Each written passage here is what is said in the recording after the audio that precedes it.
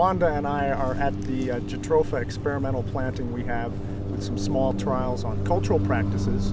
And about 2 years ago, when we were first planting this experimental plot, we were instigating a trial looking at using a biosolid or a sludge material and comparing that using chemical fertilizer for growing the plants.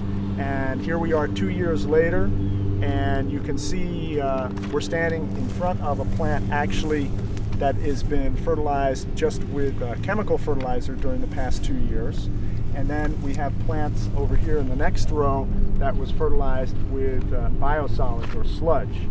And so what are we seeing here, Wanda? What's some of the differences we're seeing, obvious symptoms we're seeing, or differences between the sludge and the chemical treatment? Actually, we can see very clear the deep green color that we have in the sludge row, and you can see this is sludge control, and the color of the leaves, and probably with the spot reading, it might be very high probably in the sludge.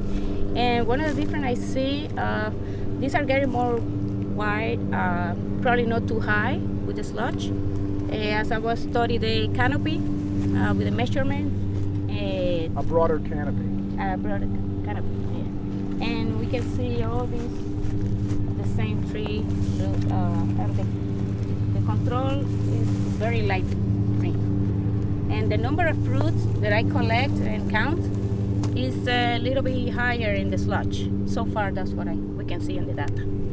So we're recording and have clear data about the collection of the fruits.